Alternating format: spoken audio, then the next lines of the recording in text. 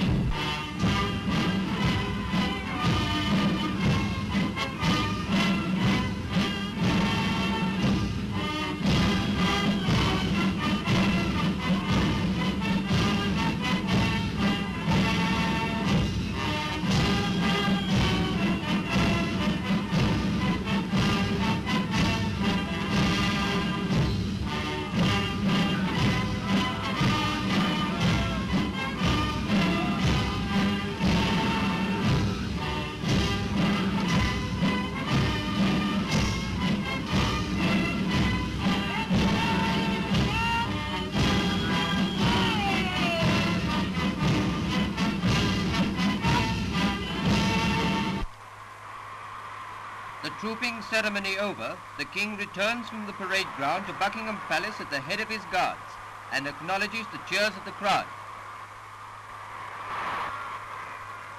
This picture, taken from the top of the Duke of York's column, gives a remarkable panorama of the brilliant pageantry.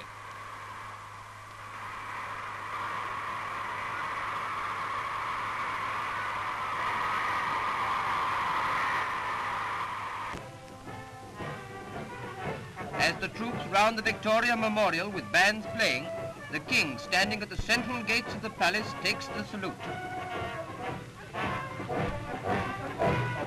The ladies of the royal family watch the scene from the balcony.